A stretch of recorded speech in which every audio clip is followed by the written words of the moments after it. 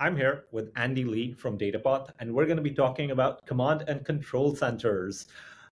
These applications are generally shrouded in mystery because, sometimes they're part of the government. You can't really talk about them. So I'd be very interested to kind of get your thoughts about how this sector and how command and control applications are evolving in Asia Pacific.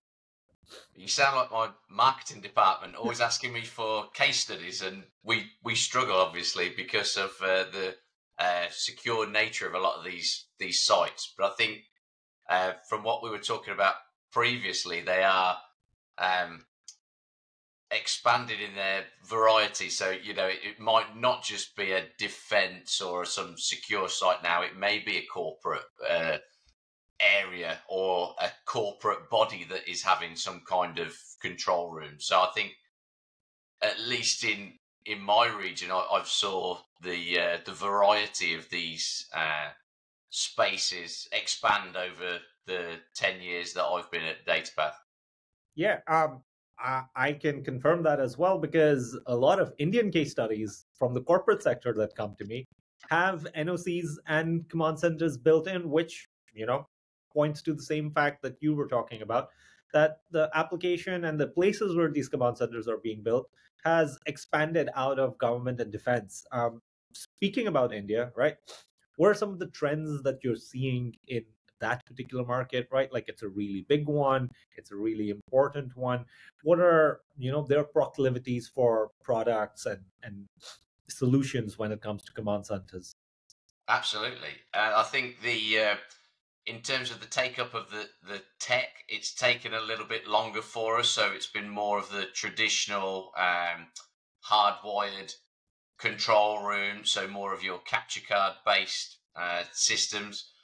And then over the last 18 months, it's been a bit more of a slow burner into our overall, the bigger solution that we've got, the Atria solution. So more IP based and having the ability to have a network solution as part of their overall IT infrastructure effectively.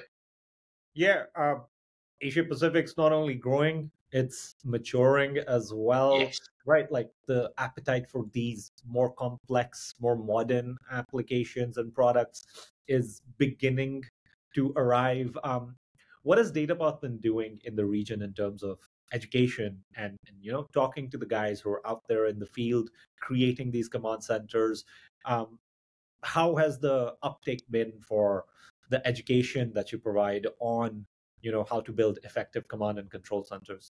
Yeah, it's a great question. I think it's really important. Obviously, we don't have an office in India, so we're relying on our partners, which is Mindstech, our distributors who have an experience center there. So we've helped them kit out that experience center over the last 2 or 3 years to have all of the latest Datapath solutions in there, so then they can bring their partners and end users to see what they've got in combination with the recent developments of screens, LEDs, projectors, so they can get a good feel for not just our part. We can make ours look great in our own environment, but with somebody else's and see how it's going to look properly when they're going to install it.